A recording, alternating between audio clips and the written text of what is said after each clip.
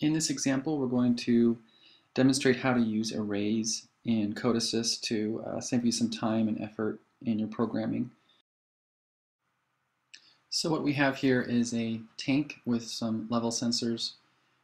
When the liquid in the tank increases, eventually it will trip the high level sensor followed by the high level sensor. So here in this example program, we're going to generate an alarm if the high level sensor is tripped, but the high level sensor is not tripped. That's not a possible scenario unless the high level sensor has actually failed. Alright, so let's get started. We're going to program a 750-881, enable web visualizations, create a structured text PLC PRG, and then go into your global variable list. And here's where we're going to declare our arrays. We're going to call it AX for array of bits. We'll call it sensor fail. And let's start off just by, this is how you would declare just a Boolean by itself. And then in between the semicolon and the Boolean is where you type in the array and the number of elements. So that's the syntax. And basically what an array is think of it like a spreadsheet, cells in a spreadsheet, where you can define what those containers hold, what those elements hold. At this point, we're going to just cut and paste this and create a few more arrays. We'll do the high sensors, declared the same way, and also do the high sensors. So another big time saver when working with arrays is using constants. Here you can see we have arrays declared for enough for 8 tanks. And wouldn't it be nice to just put a constant in here so we can come back later and modify that number if we want. So if we declare a section called var global constants, and we'll create a variable called imax tanks of type integer with an initial value of 8, now we can just cut and paste that over the 8, and the compiler will automatically interpret that. At this point, it's time to actually program the function block that will generate the alarm for us. So we're going to go in and create an integer called I, which we're going to use to index our arrays.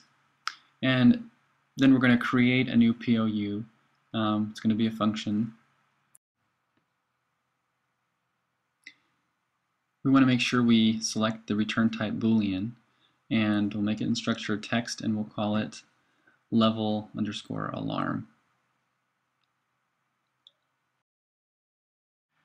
If you recall, the two inputs for this function are the high Boolean and the high Boolean.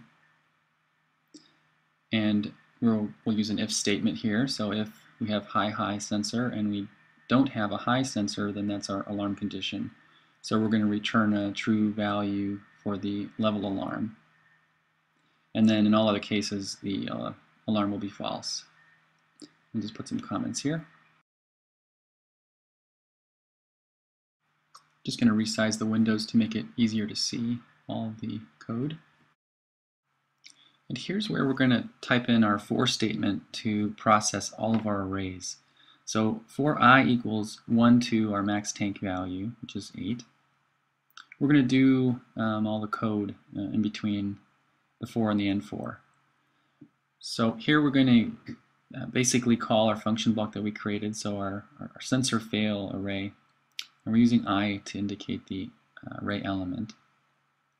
And that's going to be equal to what the return of our function block is. So our level alarm function, our high is the array pointing to the high sensor.